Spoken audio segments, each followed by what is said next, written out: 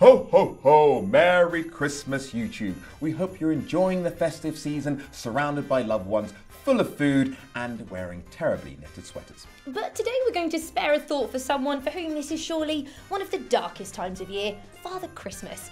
Today's question is, how do you get presents to every animal? Now, it's always nice to give presents and to share. But what if you weren't just trying to get gifts for your family or even your species, but literally millions of species containing billions, if not trillions of animals?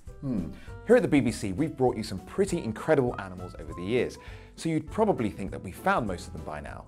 Well, think again. In fact, we discover them at such a rate, it takes us quite a long time to count them all. The most recent year for which we have a firm tally is 2009, when an additional 19,232 species were added to our list, which brings our total to around 2 million species. And that's pretty extraordinary, but some educated guesses suggest that that's only 10% of the number of species actually out there.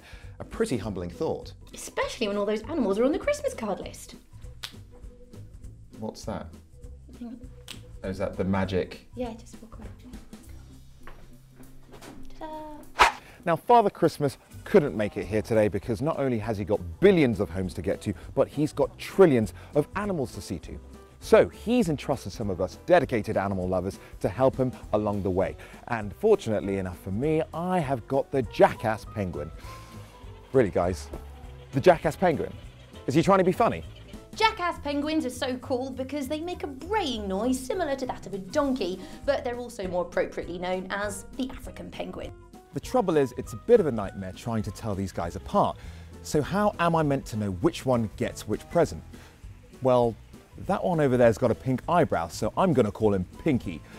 I think I might be getting somewhere. Well, actually, no, Patrick. These penguins actually inflate their eyebrows to lose heat. They pump blood to their eyebrows, which then cools down against the air, so maybe their eyebrows isn't the best way to tell them apart. Thankfully, some clever scientists have figured that all out. Thilo Berghardt is a computer science lecturer at the University of Bristol. Thilo. Hello, Patrick. Right, so tell us, why are you having the same problem that I'm having right now?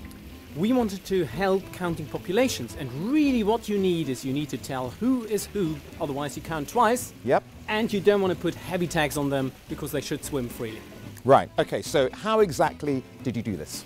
Well, African penguins carry a spot pattern on their chest, like you see on this model here. Okay, lovely. Should I model that for you? Yes, please. And these spots are unique. It's like their name, like a fingerprint printed on their chest. Yes. And we use cameras to read it and identify them non-invasively this way.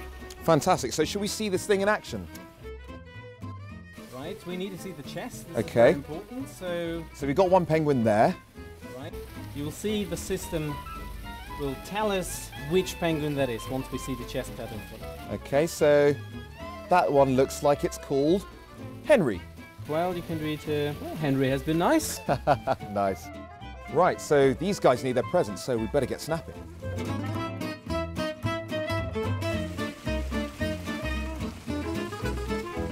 You know what? They're penguins. They've all been nice.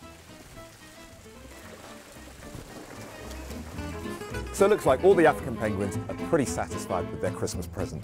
But hang on, I think we've missed a couple. There's a group over there. Let's go and have a quick look.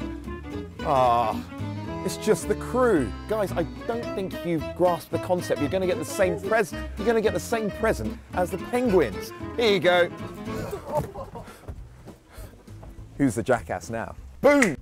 It worked. Yes. Well done, you. Well, YouTube will be back in the new year, so if you can think of any tortures or activities to put this lot through in 2013, then write them in the comment box below. But for now, have a fantastically festive season, and we'll see you next time on Zulala. Bye. No, only the magic in these hands.